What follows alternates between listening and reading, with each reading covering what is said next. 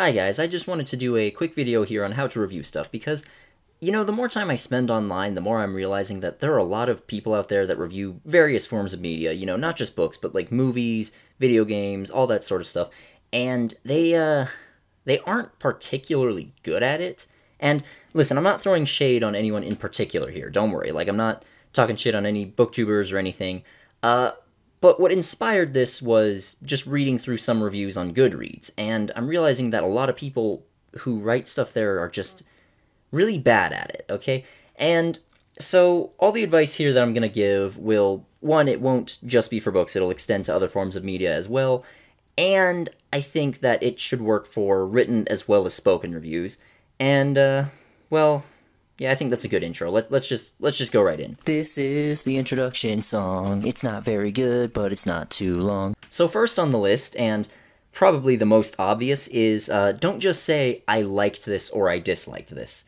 Now, that's a pretty big thing on Goodreads. You'll see a lot of one-sentence reviews just saying, I liked this book, it was a lot of fun, and this character was cool. And I mean, if that's how you feel, if you don't really have any more complex thoughts on it, that's fine, okay? I'm not judging you for feeling that way, but why bother even writing that if you're not going to give any actual information? You may as well have just hit the star rating and moved on. So, yeah, that's the most obvious, I think, but it still needs to be said, so let's keep going. Next on the list is say specifically what was good and bad, but not only that, say why you felt it was good or bad. Like, again, you'll see a lot of reviews that just say, I liked this character, or I liked the character cast, or I liked the plot, or something like that, and they don't really say why. And the thing is that, since it's so subjective, it's more difficult for other people to tell if they would enjoy it. Like, for example, if they just said, I liked this character because he's a badass and he doesn't take shit from anybody, well, that particular archetype might not be everyone's cup of tea.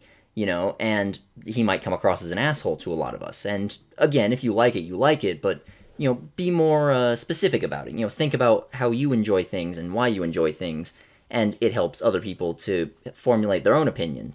And likewise, if you just said, like, I liked the plot here, well, why specifically? Did you like the plot because it included a love triangle and you love those? Because a lot of people fucking hate those, or are ambivalent towards them.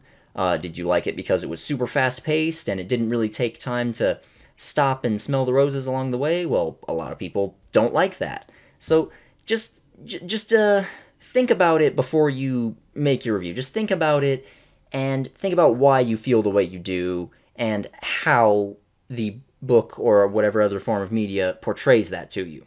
Next up, just be wary of a number or grading system for this. And this is partially just a personal preference, but I think that there are some objective drawbacks to it. Now, let me explain. So, if you look at Game Informer magazine, like they review, video games, and they use a numbered 1 to 10 system. To them, 7 out of 10 is average. It's, playable, it's good, it's decent, but it's very unremarkable. And a 5 out of 10 is very mediocre, not really worth playing, not really worth spending your time and money on. Whereas if you look at a different YouTube channel called Your Movie Sucks, he, obviously reviews movies, the name kind of gives it away, but to him, a 5 out of 10 is, average and unremarkable, and maybe worth watching if you're into that sort of thing, whereas a 7 out of 10 is actually pretty good. What I'm getting at here is that everyone's definition of what each number means is kind of different. To some people, a 4 out of 10 is completely irredeemable and awful, whereas to others it's just sort of mediocre. So we're all going to think something a little bit different if you give it a specific number or a specific grade, because some people will say like A, B, C, D, F. And I'm not a big fan of the 5-star rating system that Goodreads uses either. Like, I only use it because they force you to. Now again, this is partially just personal preference, because I feel like you can't really objectively measure the quality of a piece of art. It will always be subjective. You can say, like, okay, there's some really good craftsmanship here, and even people that don't like it overall can appreciate that, but at the end of the day, it is just going to come down to personal preference for that, and so trying to give it a specific number, trying to quantify it, sort of takes away from that and makes it feel like everyone should feel the same way about it, and they won't. They never will. So yeah, in that regard, it is a personal preference, but there are some real drawbacks to it. Next up, always try to include the recommendation. See, you'll notice that this is what I always do, sort of in place of a numbered system. I always say, like, okay, yes, people will enjoy this if you're into this other thing. Like, if you're a fan of science fiction, then you might like this book, that sort of thing. And I try and be a little bit more specific than that because, again, there's not going to be a book or anything else out there that will appeal to everybody. It will only appeal to a crowd. It might be a big crowd, might be a small crowd, but it will only appeal to a certain percentage of people. Like, for example, The Expanse. I fucking love The Expanse, and I'm most of the way done with Tiamat's Wrath, and it's great. But the thing is, if someone just hates science fiction, then I'm not going to come out and say The Expanse is for everybody because, well, it's obviously not for them.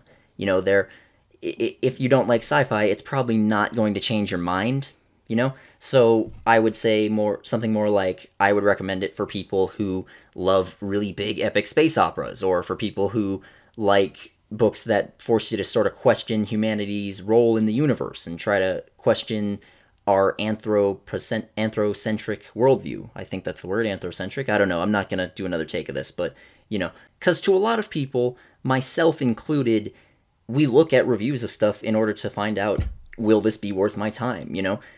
We have a limited amount of time and a limited amount of money, so we gotta say, okay, will it be worth that time to buy this book, or to buy this game, or to go out and see this movie? So, to a lot of people, it's important to know more specifically, would we like this if we're into this other thing? This next one also feels like it should be pretty obvious, but not everyone does it, so here we go. Don't put spoilers in there without giving warning first. Now, when I say spoilers, I mean anything that happens after the first 20% of the story. Exceptions can obviously be made in certain cases, because, you know, in certain cases there are books where the summary will give away stuff that happens like 2/3 through, or sometimes movie trailers will have clips from the climax thrown in, and you can sort of see what was going on there. And you can talk about that sort of stuff a little bit briefly, but there are people out there that will give away major plot points and major moments that happen way far into the story and not give warning or anything beforehand. They'll just say it right out or write it right out. And that's obviously a huge pain in the ass to everyone that wanted to read it or wanted to see it.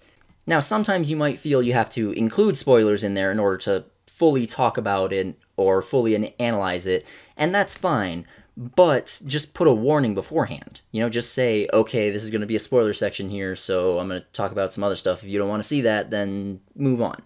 Again, this feels like it should be obvious, but not everyone gets it, so I gotta say.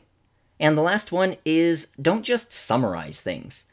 Because there are people out there who give reviews of various things. Like, there's people that give reviews of manga chapters, for example, and those release once weekly. And rather than giving their actual thoughts on it, they'll just summarize what happens.